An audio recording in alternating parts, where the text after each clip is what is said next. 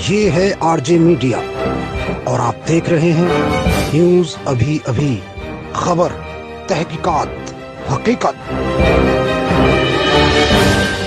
नागरिकता संशोधन बिल एनआरस को लेकर देश भर में बवाल हो रहा है। वहीं फसलों की नगरी देवन समिति जनपद सहारनपुर में भी जमकर विरोध प्रदर्शन हुए हैं। एक सप्ताह तक चले हंगामे के बाद आज सोमवार को हालात सामान्य हैं, जिसके चलते जिला प्रशासन ने 8 दिन से बंद इंटरनेट सेवाएं बहाल कर दी है। हालांकि सुरक्षा की दृष्टि से देवबंद सहित अति संवेदनशील इलाकों में आरएस और बड़ी संख्या में स्थानीय पुलिस बल तैनात किया हुआ है। आपको बता दें कि लोकसभा और राज्यसभा में नागरिकता संशोधन बिल पास किए जाने के बाद देश की राजधानी दिल्ली और लखनऊ समेत उत्तर प्रदेश के दर्जनों जनपदों में समुदाय विशेष के लोगों ने सड़कों पर न सिर्फ आंदोलन प्रदर्शन किए बल्कि आगजनी और पथराव भी किया।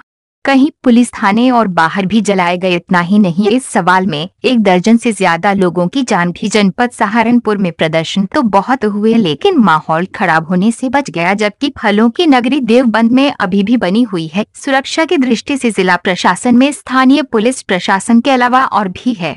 वहीं जिलाधिकारी आलोक पांडे ने बताया कि 1 सप्ताह से चल रहे विरोध प्रदर्शनों के बाद भी जनपद में हालात पूरी तरह सामान्य है।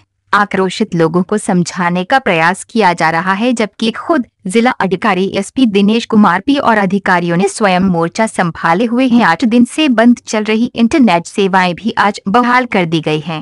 छुट्टियां कोल्ड वेव अभी अपने पूरे उसमें है और बहुत ज़्यादा ठंड पड़ रही है, इसलिए इसको देखते हुए कल बहुत तेज हवाएं भी चल रही थी, इसलिए आज 23 और कल 24 2 दिन के लिए स्कूल बंद किए हैं।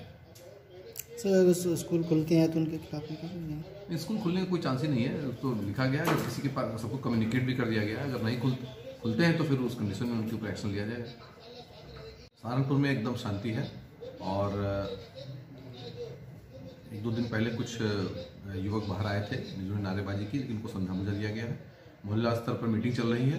अभी लॉ एंड ऑर्डर की किसी भी तरीके की कोई प्रॉब्लम नहीं है। सर नेट बंद किया गया था, लेकिन आज नेट खोल दिया गया है।